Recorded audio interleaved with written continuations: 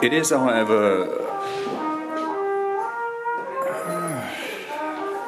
it's not always the good things that happen in the theatre.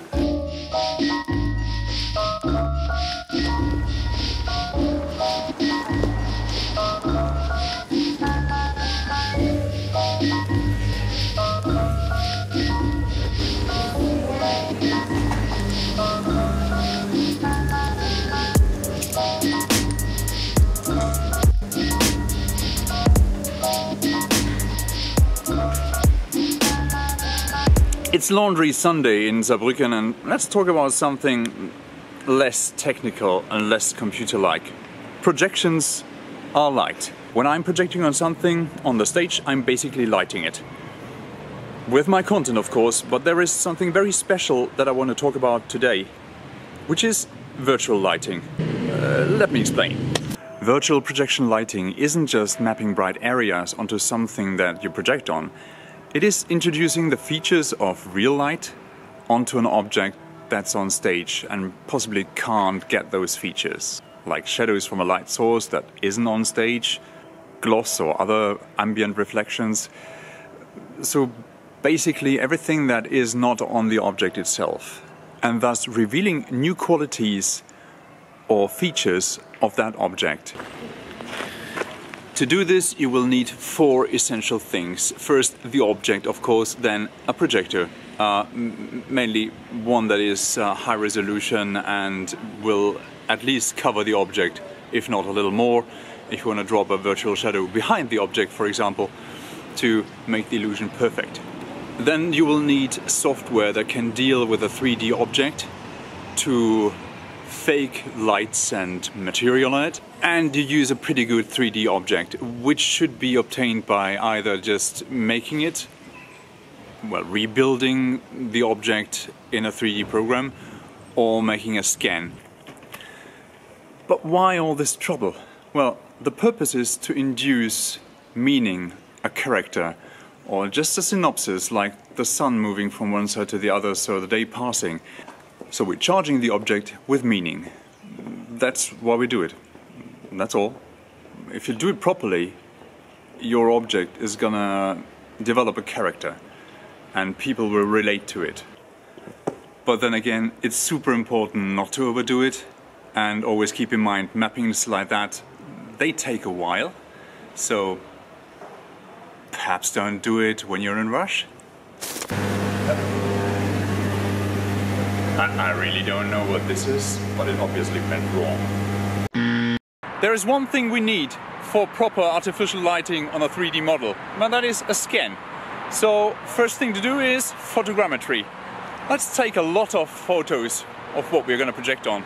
This is the moment in the video where I remind you to like this video and share it to your social media if you like what I'm saying, and subscribe to my channel if you want to see more of it. And it's also the moment to remind you that those theaters in your community are full of remarkably great artists, so go visit them.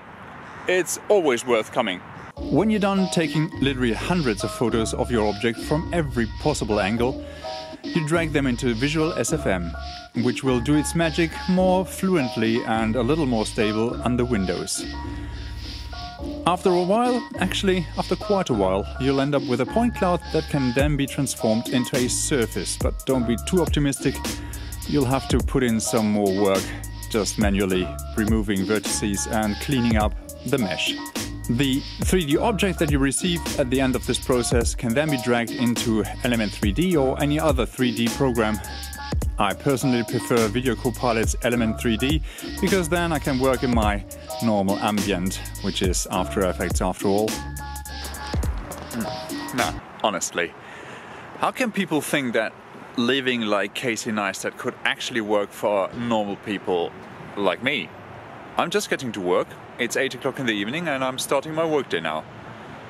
There's no way I could achieve that by getting up at 4 o'clock in the morning. I could stay up until 4 o'clock in the morning.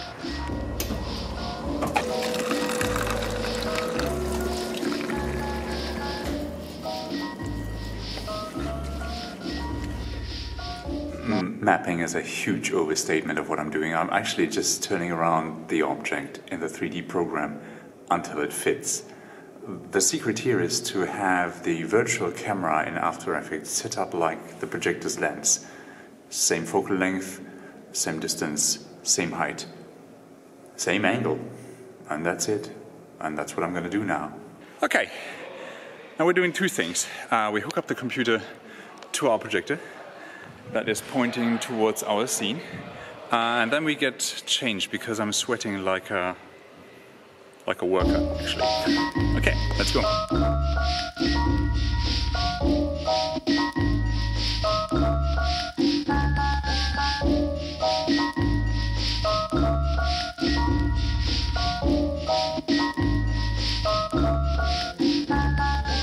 So this is my head I just produced, and there's the real thing. Well, and then you just take this image, wiggle around with rotation and all that stuff to make it fit to your scene. Well, that's it. Nothing more to that. It's pretty simple. If I can do it, you can do it. And that's what you're aiming for. Align all the features of the head with the actual model. If it works out. That's what you don't want. Yeah, well, to be honest, I use masks to make the outside because sometimes things just don't work out like they should.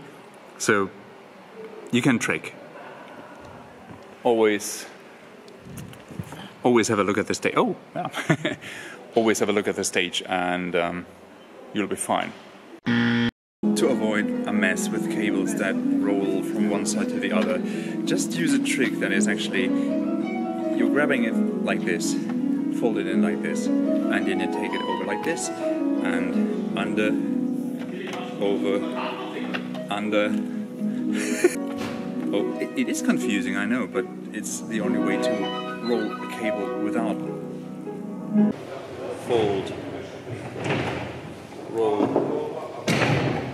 fold, and roll. Now this cable won't krangel, as they call it in German. And of course you can change all the other properties that you can access in a 3D program, like the material, for example. Make it really glossy, or just very matte, or change the color, change the texture, but don't overdo it. Mostly it's those subtle effects that really count. So the simpler, the better. And in the end, there is reality. So we can't really change reality, we can just add to the illusion that people want to see on stage. So basically, less is more. But of course, if you're not at a theater like I am, and you don't have to respect the artists on stage, there is no need to hold back. Just go full throttle and give the illusions all their space. But here's some real-life advice. As a video artist, you're dependent on what you rendered. So don't hold back when you are about to try out all those possible images and all those possible illusions. Just render them, have them ready when you're in rehearsal, and present them. Because how else will you try to find out what's suitable for the place and kill your darlings? Sometimes what you like the most just doesn't fit the frame you're putting it in. So deleting footage is one of my favorite activities. Just yeah, don't bother. I mean, you have to try out and yeah, throw it away if it doesn't fit.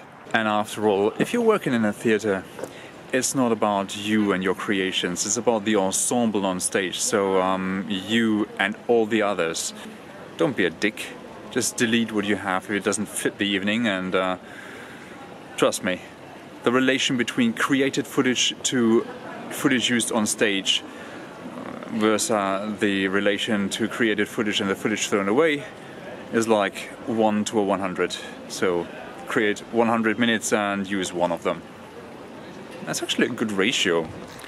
What I mean by don't be a dick about it is that don't be this one video artist who has to have his stuff out there on stage and while distracting everybody else from the dancers and look for all the attention by the audience. Just be this one nice guy who adds to the piece and doesn't want to be the piece. But if you're not in the theater and you're the only one in the show, go for it. Just show them everything. The audience likes big effects.